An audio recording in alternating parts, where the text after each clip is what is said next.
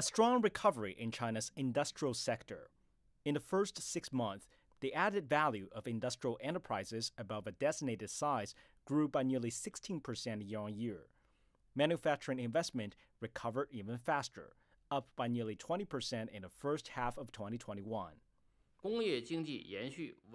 During this period, we've seen stable growth in industrial production, steady progress in structural adjustment, the rapid fostering of new drivers, and significant improvements in the performance of enterprises.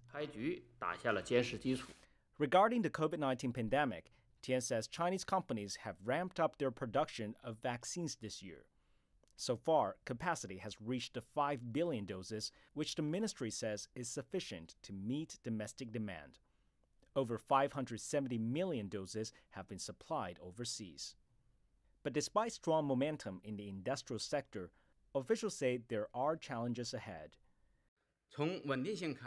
At the moment, the global environment remains complicated with many uncertainties, such as rises in global commodity prices and a shortage of chips. These factors are posing new pressures for the recovery of the industrial economy. Another hot topic is 5G. The ministry says the industry has seen improvements in terms of both the quality and quantity of the networks that have been built. So far, over 960,000 5G stations have been opened, covering all cities at prefecture level and above.